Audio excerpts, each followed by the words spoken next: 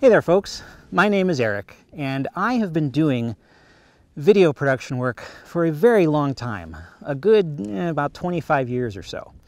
And the latest piece of equipment that I've started using is a 360 camera, namely the Insta360 ONE R. Now, one of the issues that I see with a lot of people who are getting into this, because the 360 video is still very new technology, right? I mean, a lot of people, if you take one of these cameras out, they have no idea what it is. They go, oh, is that a GoPro, right? I mean, GoPro has been around for a good decade, right? They've been around for 10 years. People are pretty familiar with action cameras, but they don't know anything about 360 cameras yet. So, one of the things that people want to know is, how do you reframe a 360 video? Because I think that a lot of people are making the mistake of zooming in a little too far when they're redoing these videos, when they're re-editing the video in post. And as a result, the videos look really bad, right? They start to look really grainy, they start to look really pixelized, because people don't understand the limitations of how far you can go. So that's what this video is all about. Shockingly, this is something that I have not seen anyone else explain. I've looked all over the internet and nobody else tells you, how do you figure this out? How do you know how much room you've got to work with in terms of reframing the video? So here you go. This will show you exactly how to do it. Okay, so this is basically how it works to figure out how much we can crop in on our video so that we still have the proper full high definition resolution of 1920 by 1080. So right here we are in Insta360 Studio. And we can look at our video in two different ways. We can either look at it through this view, which is the equirectangular view of both cameras stitched together, or we can come in here to free capture, where we can kind of spin around and look down and look up and look at our whole 360 video, right?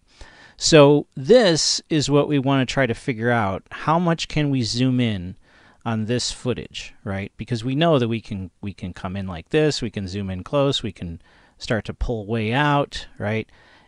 We want to know at what point are we at true high definition footage. So the way that you can figure this out, and you know, I could just give you the numbers, and I could just plug in the numbers and give it to you, and that would be the end of it. But I want to show you how I calculated this, so that you'll understand exactly what we're doing. So the first thing that we want to do is take this view and save a still frame of it, right? So that we have it in its full resolution, which is what I have right here in Photoshop, right? So now I have this screenshot from that video, and if we look at the image size, we can see that yes, this is the full 5.7K frame, right? This is 5760 by 2880 pixels. So the way that we figure out how to do a high definition video is we just make a new file that is full high def, right? This is a 1920 by 1080 frame. We drag that onto our 5K image and we turn down the opacity, and then we move it to a spot where, you know, we can kind of see the full frame, okay? So now we know that that's how much space we have to work with, which is pretty cool, right? Because that's a pretty small section of the frame. So as long as we don't zoom in any tighter than this, we know that we're getting the full high def image, right? So let's zoom in a little bit closer here. Come into 50% on this. So this is basically what we're looking to imitate, right? If we have a frame that's larger than this, then we know it's going to look really good because it's going to be scaled down.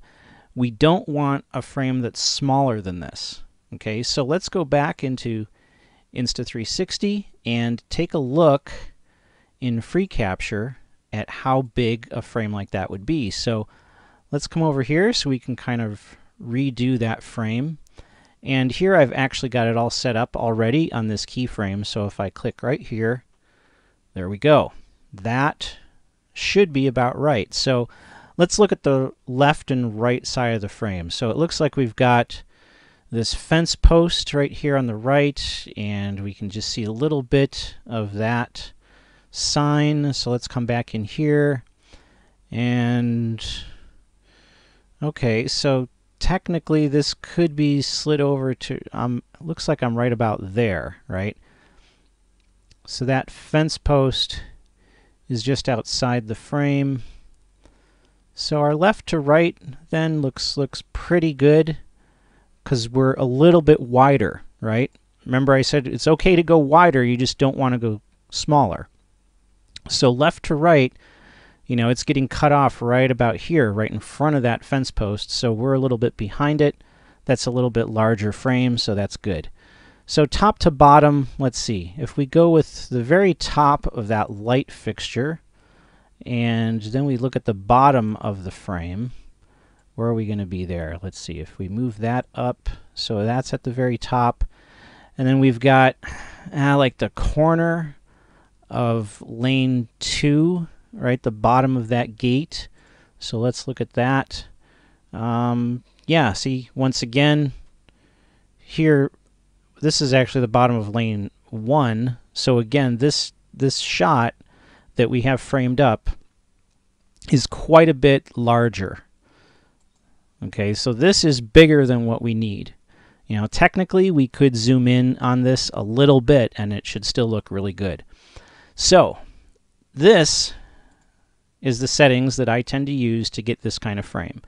I have a 65 on my field of view and I have a 0.30 on the distance. Okay, so let's change those. Let's go to some of these presets and you'll see how they look different, right? So we go to this one. So that's a 90 field of view and 0 on the distance. As you can see, that's a little bit distorted, right? The other thing we want to do is try to keep this image as flat as possible, right? Because we don't want to have this weird fisheye distortion. And you can see as we pull the bike into that corner, it gets distorted. As we pull things up into any of the corners, it gets really warped. Right, so we don't want to do that. What we want to do is zoom in as tight as we can. All right, and once again, too wide, too distorted. Okay, so we want to zoom in as tight as we can, and we want to keep it as flat as possible. So if I change this back again to my 65, and now you notice when I put like the bikes in the corner, if I kind of rearrange this frame to put anything in the corners, it's a little bit better, right? It's not as distorted. But now if I change my distance down to 30 and flatten things out, right, now you see the distortion is reduced even more. I'm mainly looking at the front tire of this bike, the front wheel, and you can see it's not terribly distorted. I mean, yeah, there's a little bit of distortion because we are using fisheye lenses, but it looks pretty good. It looks pretty flat. So for me in my videos, this is what I like to try to stick with. 65 and 30 makes it pretty flat, and it also allows you to have this full high def frame without losing any of your original resolution. All right, so now you know how to reframe a 360 video. So as time goes on, I'm sure the resolution of these videos is going to get much higher, right? I mean, as of right now, in February of 2020, 5.7K is kind of the standard. I'm sure in a few years, 8K will be the standard, and it'll continue to go up as camera technology and computer technology gets faster and faster and improves more and more. But no matter how high the resolution of the camera happens to be, you will always be able to use this exact same technique of looking at the full frame, figuring out how big you want your final image to be, and then zooming in accordingly, right? So I hope that was helpful, and thank you very much for watching the video.